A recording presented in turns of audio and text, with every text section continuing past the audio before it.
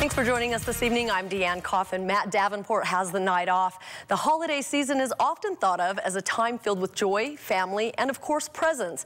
But for many, the holiday season is just another reminder of what they don't have. KPVI News that works for you reporter Rachel Cox-Rosen is live at Aid for Friends to tell us how they and a group called the Acorn Fund are helping families in need. Rachel.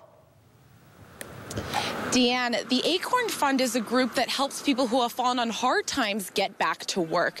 Their focus is on helping people who have already done the hard work in finding a job, but just need one more extra piece of help, like getting a pair of work boots that may be hard to afford. The Acorn Fund is also doing a Christmas fundraiser for those staying at Aid for Friends and for people who just recently left the shelter.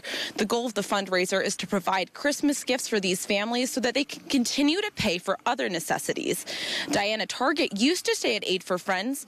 The Acorn Fund helped her secure a job at Golden Corral, and now they're helping her get her 3 kids presents.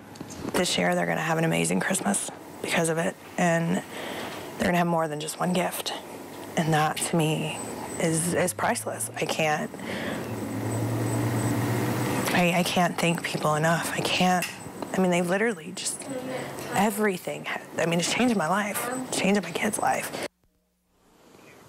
The Acorn Fund has already committed to helping 15 families, and they want to help more, but they need donations. If you'd like to help, you can either donate on Aid for Friends website, aidforfriendspocatello.com, and specify that it's for the Acorn Fund's Christmas fundraiser, or you can sign up to help a family at bit.ly/AFF Sub for Santa 2017.